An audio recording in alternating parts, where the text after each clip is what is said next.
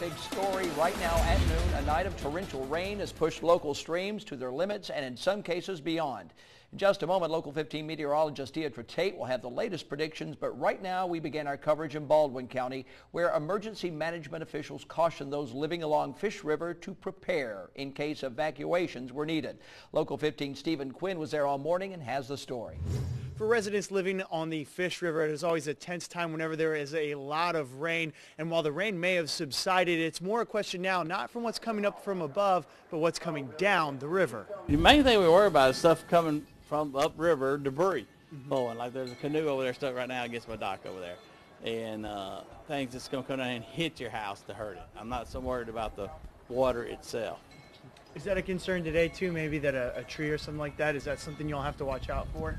Yes, definitely. We've already seen a bunch of trees come by, like 25, 30 feet long, come flying down through there, and that's scary for hitting your dock and tearing it up. Now, officials I spoke to with Fish River Fire and Rescue said that there was one house that had to be evacuated farther along the river, but as for the people who live here along Ferry Road, there was no evacuation so far. The big issue now is going to be the tides. High tide is expected to be later this afternoon. Reporting from Fish River, Stephen Quinn, Local 15 News. Thank you, Steve.